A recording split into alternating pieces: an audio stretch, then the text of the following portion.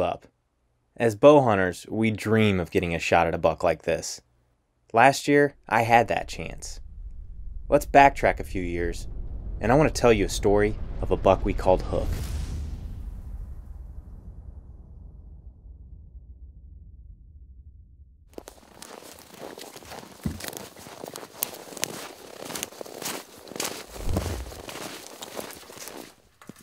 The evolution of bow hunters has changed drastically since I first picked up a bow at around the age of 10 or 11. Today, chasing one specific buck, as opposed to just going deer hunting, has changed my outlook on the sport completely.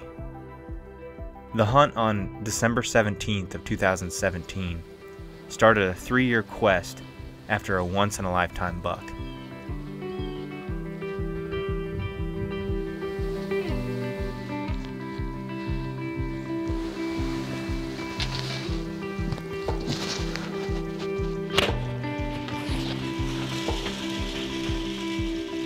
He just went down.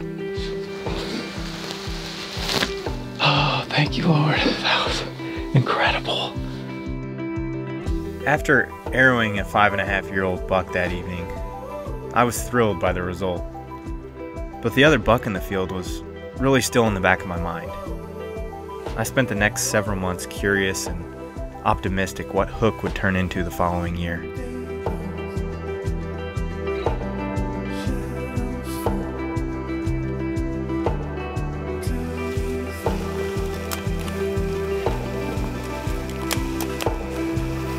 Finally got the wind we needed to come into this spot where there's been a big buck showing up in daylight. At least there was when we checked cameras a couple days ago. So no guarantees, but this is where he's been wanting to be.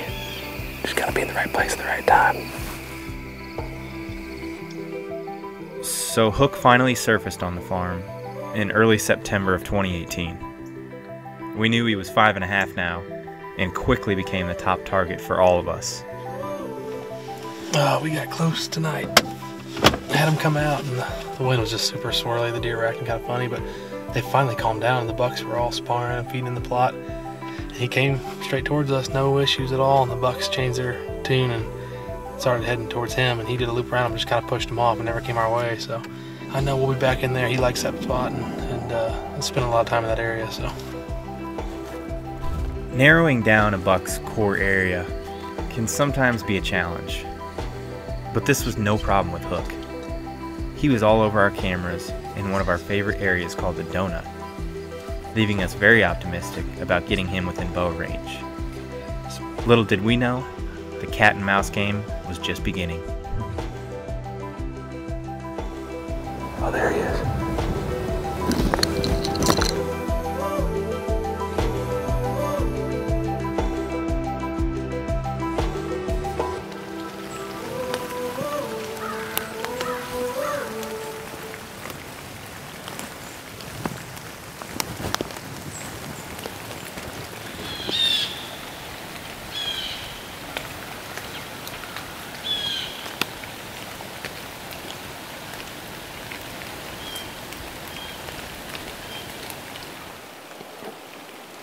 There's a deer in the donut. It's Hook. He's coming back. Coming down the road right to us. Here he comes.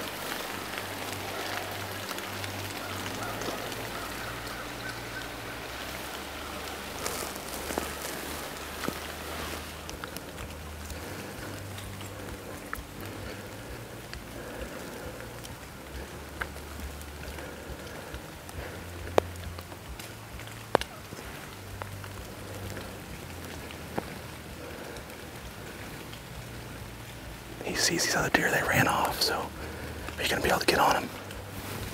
Okay. Huh? Okay, once he steps out in this gap. See how far he is. Bap. Bap, bap, bap, bap.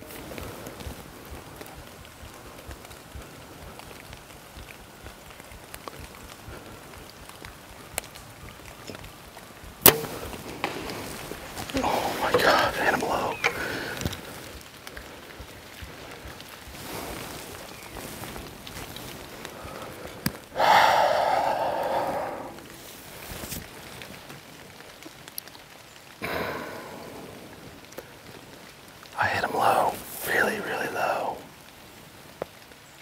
only be just hair. I don't even know. He came in, I rattled, and he came in cruising. He saw some does to our left and went straight at him. I ranged him at 56 yards. And I purposely held a little bit low because I had to stop, I had to like yell to stop him because he was just cruising hard. And I don't think he ducked much at all. After the back and forth, Mike finally got a shot at Hook, but he missed low and all he found was hair. I was concerned, so I decided to go back to that area the following day, hoping to see Hook and that the shot wasn't lethal. Oh, big deer, big deer, big deer. Oh, it's Hook. It's Hook. He's going after that doe. Yes. He's alive. Mike actually shot at him yesterday, just barely clipped the bottom side of him. I was still worried. He was chasing does running around over there. A hunter's worst nightmare is wounding an animal. So seeing Hook alive the next day was a huge relief. As the season progressed, Mike ended up shooting an old buck that we had named Bovice.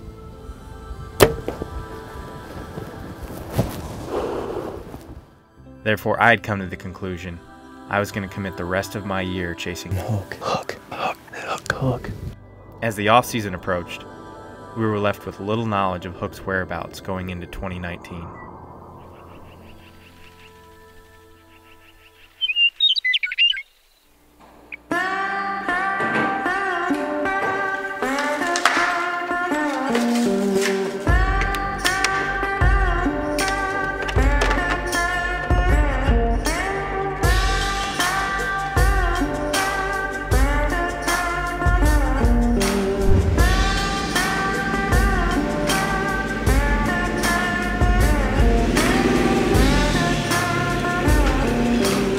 Although Hook had vanished from the farm, hopes were high for 2019.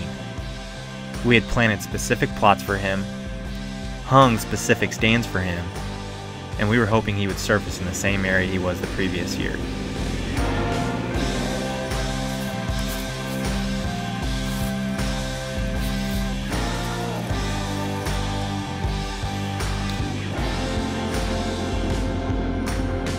This should be a pretty healthy food plot. These are really good soils. This is an area we call the donut, and it has been really good over the past few years. And one of our biggest target bucks is going to be here this year. We know he made it through the year last year, and so the anticipation is there. We're waiting for him to show up.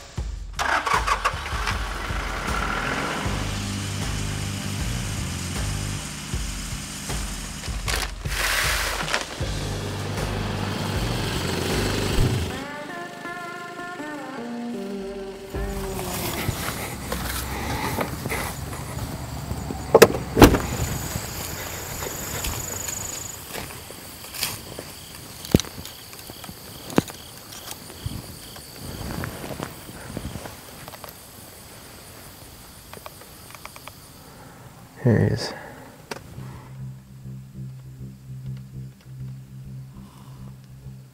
Gosh.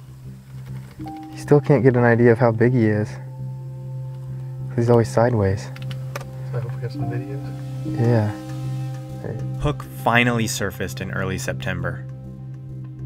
We'd hoped he'd make a good jump in antler size, but he exceeded all expectations.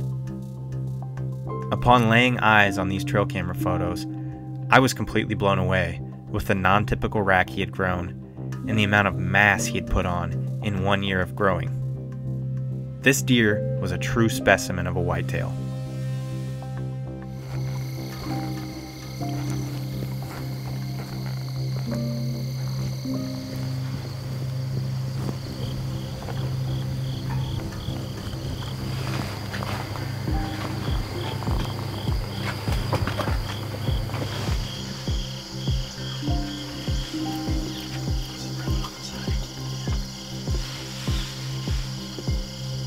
Oh, buck, big buck, big buck. I think it's him. Right here on the other side of the cottonwood. That's Hook. That's at like 100 yards. He was bedded on that hill. That's so crazy. Had to be.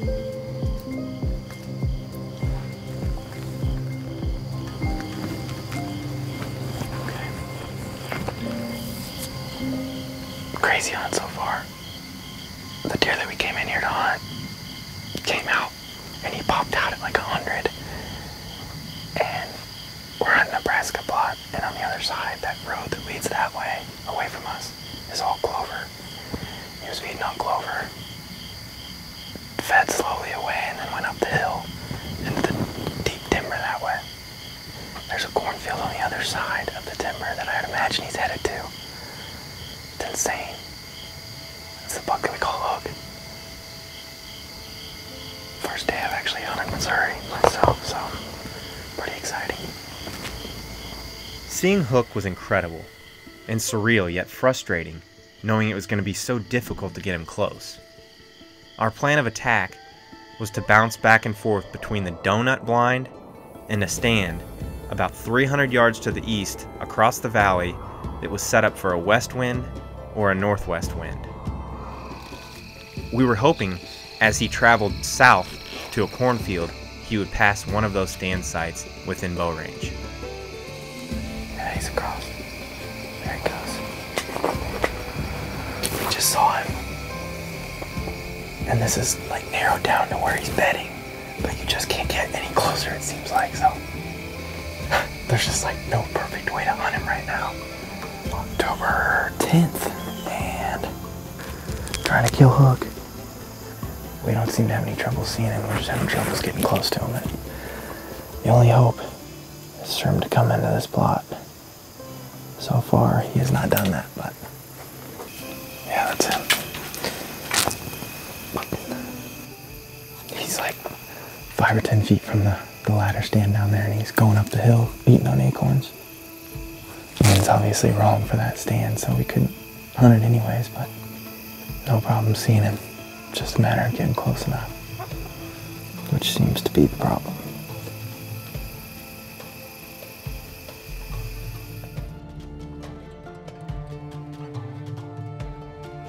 After more back and forth hunting Hook in the donut, I was beginning to get frustrated. We needed to change our strategy. Instead of hunting the donut again, I came up with a game plan to hunt the cornfield he was heading towards, hoping he would make it there before dark.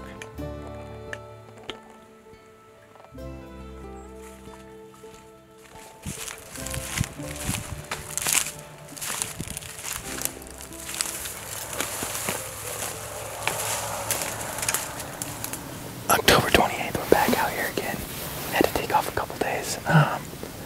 Check the onX. It's actually on the tree that we're sitting in, facing out into the field, and there's a scrape here. Hook walked by here last night at like 20 yards, just right there, 6 p.m. So, seems like we're always a step up behind him. If he actually does the same thing twice, which I don't know that he will, but if he does, he's going to be in trouble tonight. We've also got him on the other side of this block of timber. It's just back and forth, a matter of us catching up with wherever he's at the same time. So it could happen. You never know.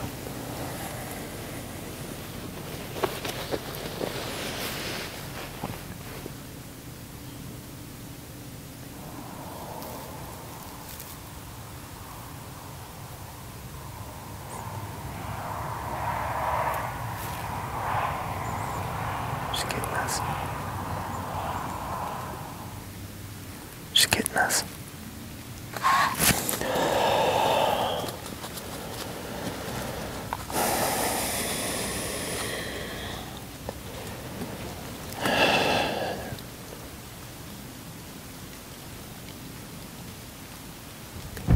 There's a deer down here. It's him. It's him. He's coming down the edge.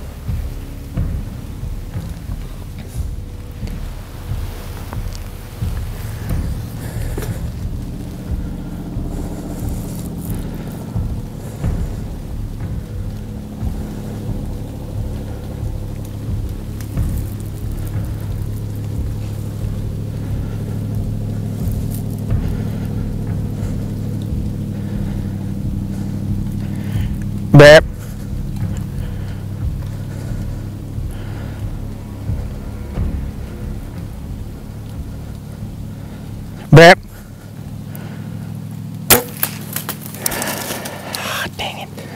Shot low.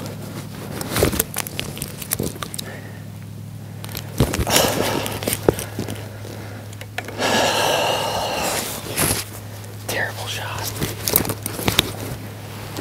Gosh dang it.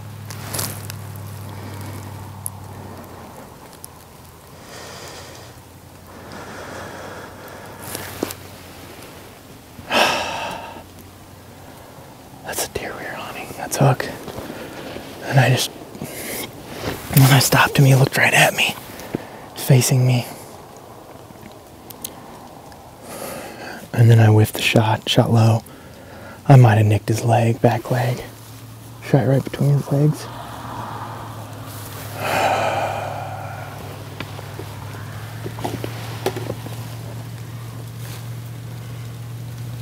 He was like on a line. He was sniffing where those does were at.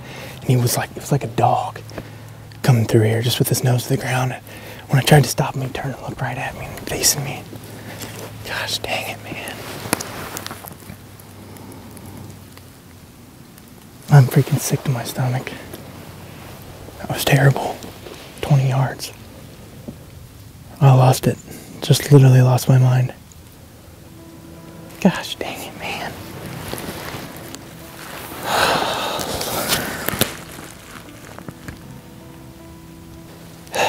Beating myself up about it pretty bad.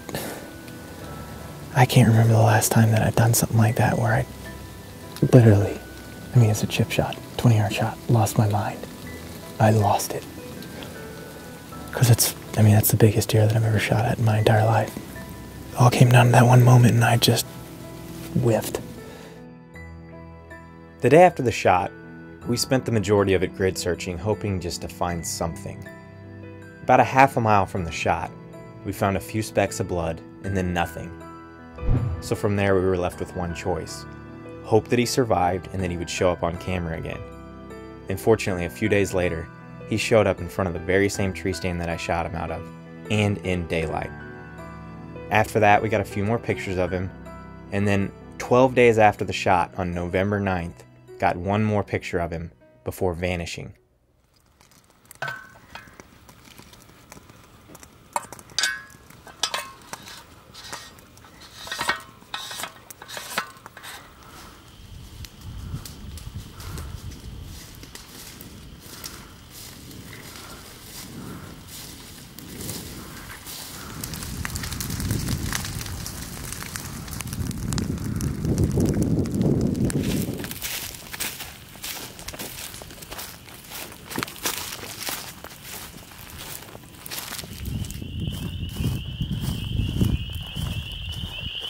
I found Hook. I just found Hook. Oh my God. Shawn's gonna freak. Oh my gosh.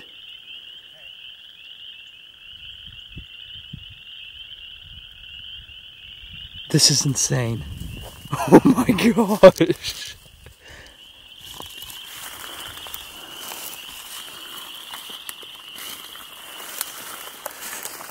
Hey, boss. Oh man. This is a deer that we were hunting all year. Well, early season. We've been hunting him for a year and a half actually, or the past 2 seasons. And we knew he was probably dead because we quit getting pictures of him in the middle of November. And unfortunately, I missed the deer and nicked his back leg, which wasn't fatal. He was still alive 10 days after it happened. Maybe it was 12, I can't remember, but after that, right before rifle season, he kind of disappeared, and maybe he moved on over here because that was over a mile away. And I don't know if he got shot or what. I haven't obviously investigated. Chandler was on this side of this hill because we're getting ready to do a prescribed burn, and came across him and started yelling at me, saying that he found him. Wow, what a specimen. What a giant, huge whitetail, and it sucks that it ended this way. I don't know what happened to him. We're gonna get a carcass tag from the game warden, and sadly this is how it ends on a gigantic Missouri deer. This story ended about a mile from where my shot had taken place. Did he die from me? From infection? Or did he die from another hunter and wasn't recovered? I'll never really know the answer to that question. This story did not end up the way I'd hoped for. In fact, portions of it were a nightmare. But what can I take away from these experiences? I say growth and knowledge. The story of Hook isn't as much about me as it is really the animal. An animal that avoided the odds Mother Nature set against him for quite some time. An animal that came with many lessons for a hunter to learn. An animal that truly took your breath away.